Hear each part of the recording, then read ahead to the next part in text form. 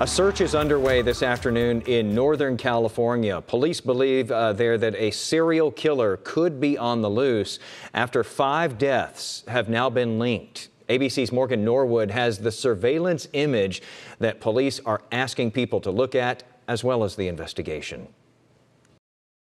5 murders, mounting fear, and a frantic search for a possible serial killer or killers.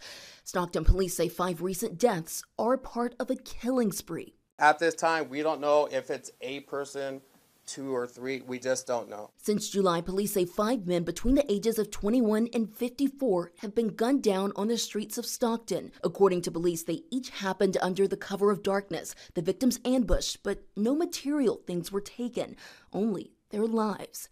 Police say all 5 cases are earmarked by specific evidence picked up at the crime scenes, but not revealing what that evidence is, only saying that the killer has a pattern, and also saying that none of these incidents were drug or gang related. But they did release this image in hopes the public can identify this person of interest. He's tall with a slender build. The picture, they say, was taken near 2 of the crime scenes. 54-year-old Lorenzo Lopez was one of the 5 killed. He was a musician who often lyrically illustrated the dangers of gun violence. His heartbroken brother says Renzo was homeless, but was on the cusp of breakthrough and putting his life back together.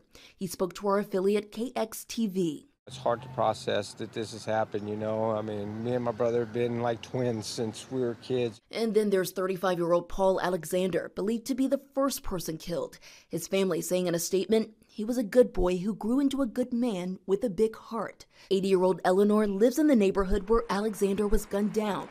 Police are now warning people not to walk alone at night. There's more focus on it, that I will have to be more careful.